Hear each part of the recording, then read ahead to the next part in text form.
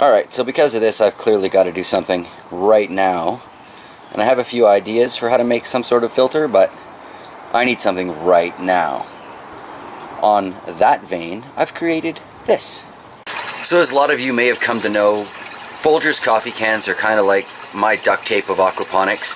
So of course, my really simple and only temporary, I promise, solids filter solution involved a coffee can.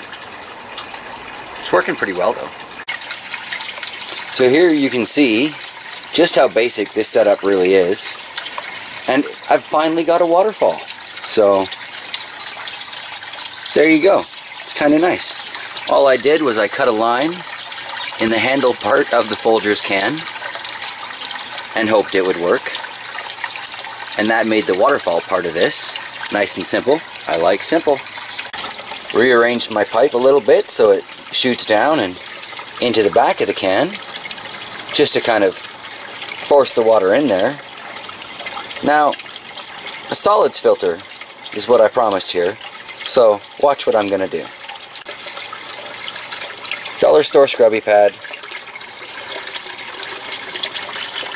right in the handle there. Is that going to stop everything? No. Is that going to stop a lot of things? Oh, I think so. So there you go.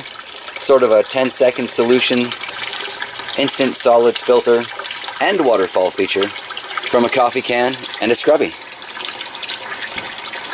This'll do for now. Fear not, I do have something much better in mind, but this will definitely do for now. Alright, so after having watched the filter for a few minutes, I made some minor changes. I put in 3 of these little scrubbies, I don't know, and added 2 more, again to make 3 of the filter pads.